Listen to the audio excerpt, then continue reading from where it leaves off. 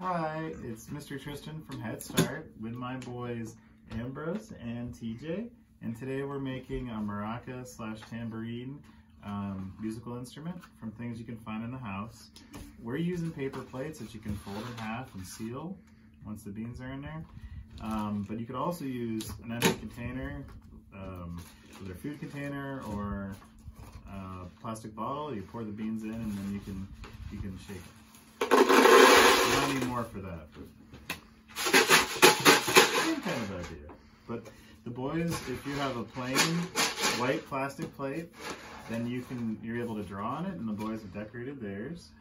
And the last part, we put a couple staples in there just to get started, but you fold it in half and then pour the beans in there and seal it up. So you want to help me with the beans, CJ? Okay. Well, I'll help you. Okay. I'm going to give you a handful. Can you put it in there? Put your hands up. Okay. Now, put it in the plate. All right.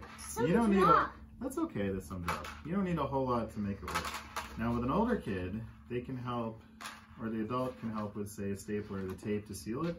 There's a lot of different ways you could seal it. This one is with tape. So you have tape for that, but Ambrose is going to seal this with the staple.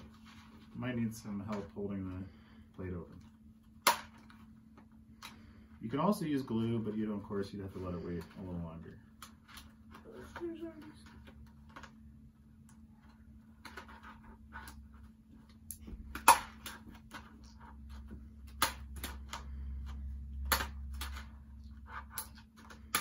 Here, hold the plate. You hold the stapler. Go ahead. You're doing good.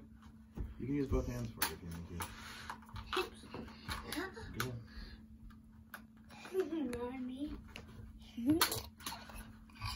And then once we're all done, we'll post a video with a song you can sing with your homemade maracas or anything you may have at the house that you can use as a percussion instrument. All right.